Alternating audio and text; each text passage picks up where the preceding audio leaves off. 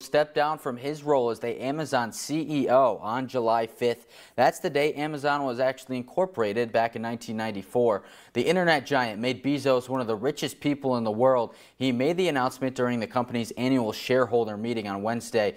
Bezos will hand the reins of chief to Andy Jassy, who has been at Amazon for nearly 25 years and currently runs Amazon Web Services. Bezos said Jassy will be an outstanding leader, and Bezos will take the title of Amazon's executive chair, where he says he will focus his energy and attention on new products and early initiatives.